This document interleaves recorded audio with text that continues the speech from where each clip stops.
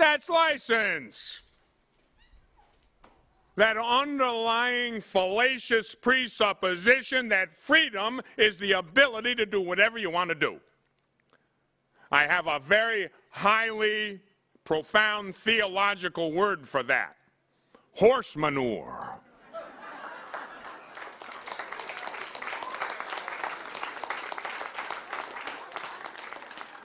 Freedom is not being able to do whatever you want to do. That's license. Where I say, I'm going to do whatever I want to do. I'm a law unto myself. I'm God. Who says that? Satan. Lucifer. The one who brought evil and death into the world through a lie.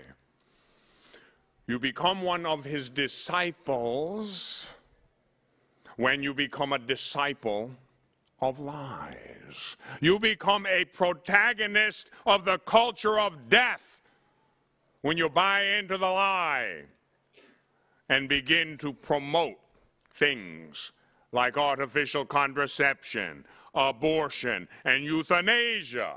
You become an unwitting accomplice in the works of death. And so many in the church have done. From the simplest lay person to bishops and theologians, some of them have done it. And continue to do it. But the Lord is the Lord. And the day of reckoning is fast approaching. The butt kicking is coming. And is even here as we speak. You don't believe me? Read the headlines. If your conscience doesn't bother you, then perhaps the multi-million-dollar legal settlement will. God can effect his designs in a lot of different ways. And if we don't come along peacefully and change our mind and our heart, he'll slap us upside the head with a 2x4 to get our attention. Guess what? That's what's happening. In case you don't know it, that's what's happening. And you know what? Although I am saddened, as you are, at the sight of it, I'm grieved by it. I'm even discouraged by it. I have to say that a certain part of me says, praise the Lord. You know? I mean, how long does it have to take? How much anguish? How much corruption? How much sin? You know, we have a tidal wave of sin that's threatening to wash us away. And so the Lord in his mercy, because he loves us, he straightens us out. Like a good parent, right? In this conference on the family, we talk about being a good parent. Sometimes a good parent kicks butt. Plain English. Now, in case you are of the new breed who believes you should never correct your children. Now, I am not going to say you got to slap them upside the side of the head. No, that was my generation.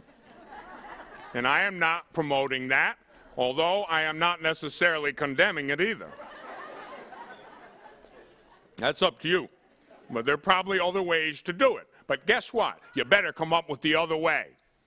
And the other way better be at least as effective in order to use it. In other words, don't be permissive.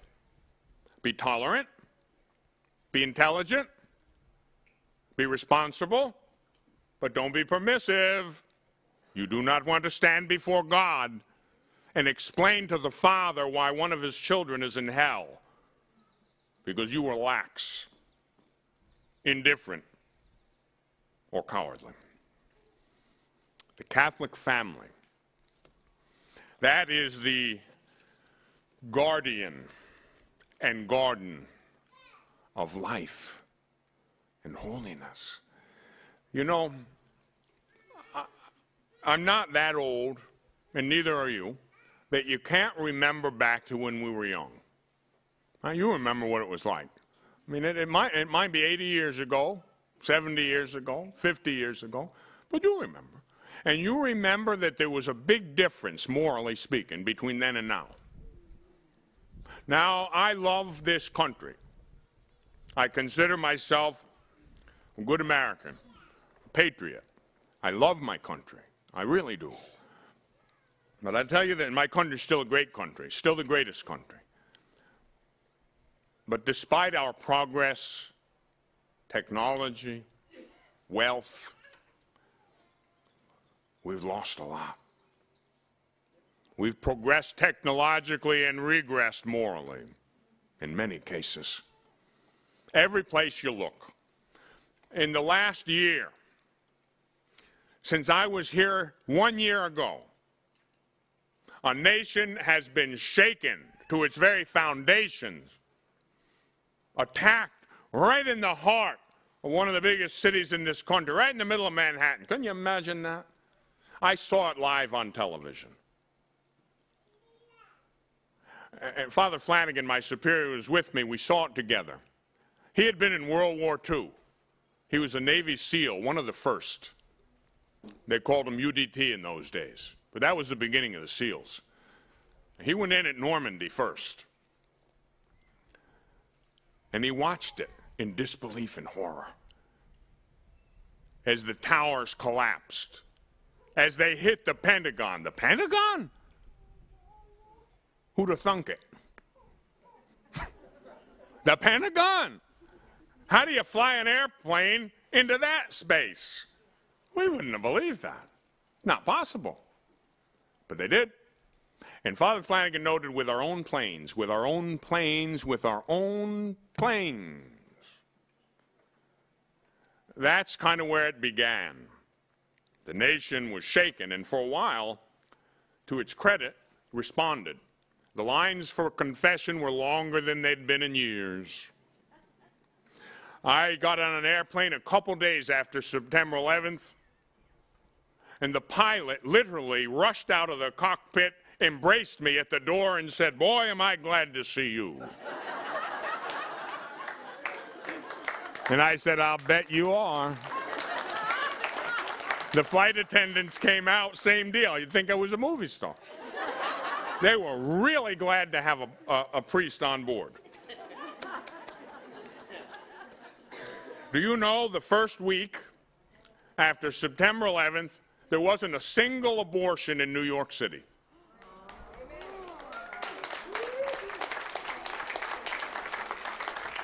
Planned Parenthood had to advertise and do them for free to get business going again.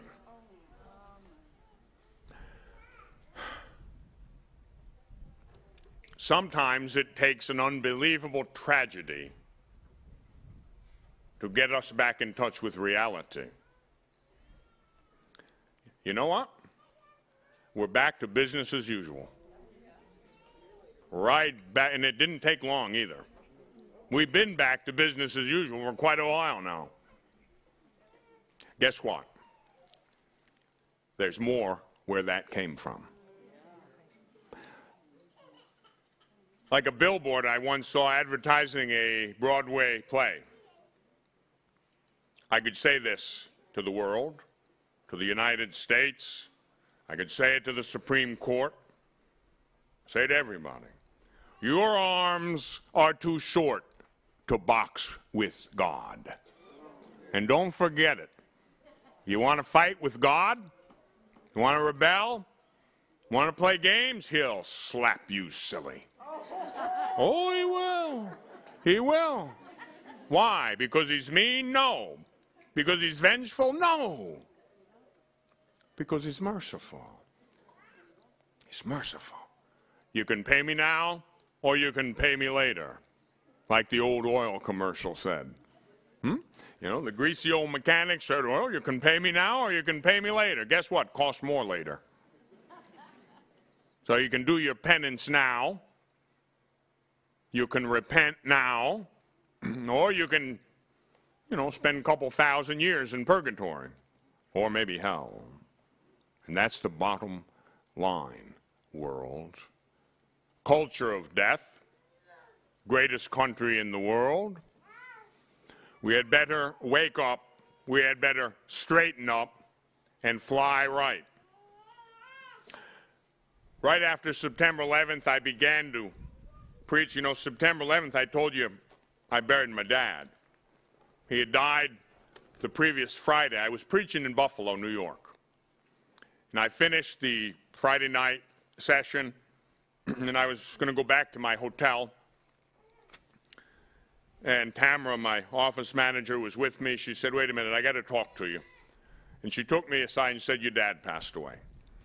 And the people were very understanding. They said, "We understand if you want to go home right away, cancel." But, you know, my father wouldn't have liked that. He was always concerned that I be gainfully employed. So he wouldn't have wanted me to leave the job unfinished and the mission not accomplished. So, of course, we finished the mission. Then I went home. Monday, I flew down. Tuesday, I watched the events of September 11th on television, mostly live. Then I went, walked into a chapel, saw my father's casket. On top of it were two symbols, an American flag and a crucifix. And immediately I had the thought, Dad had fought in 2 wars and served 2 countries. Dad had fought in World War II in the Navy, served his country. Then later in life, he fought in another kind of war, the war of redemptive suffering. In his last 7 years of life, he had over 30 surgeries. He was a man acquainted with infirmity. He knew something about pain and suffering. And he did it with dignity. He did it quietly. He did it in holiness. He was a member of what has been called the greatest generation. Some of you are members of that generation. And I began to preach along the lines of what came to me. I did the homily and the eulogy at my father's funeral, and I preached about serving 2 countries. United States, heaven. 2 wars, 2 countries. Our real homeland is heaven. 2 ways are set before you, O man, the way of life and the way of death. Therefore, choose life. Choose life. Choose the truth. Be in love with the truth. Be enamored of the truth. Be totally imbued with the truth, that you might radiate the truth, that you might give witness to the truth, that you might live the truth, that you might, if necessary, die for the truth. Be a soldier in the army of life. Be a people of life and a people for life. And wherever the forces of death are at work, take up the battle cry of life, battle cry of God's people, a holy people, a people of life. From artificial contraception to abortion to murder and mayhem, all the way to euthanasia. You got to fight it. In this great nation, I guarantee you that if more than 60 million Catholics would have lived their faith and been faithful to their faith over the last 30-some years, we'd have a very different country and a very different world. But 75% of Catholics in most places don't even go to Mass on Sunday. They're not receiving the sacraments. They're living in a state of serious sin. A large number of them are engaged in artificial contraception. They have the same mind as the world, the secular world, no different. They are not the salt of the earth, and they are not the light of the world. And so the majority of the world wanders around in darkness. Salt, what's it used for? To preserve? You preserve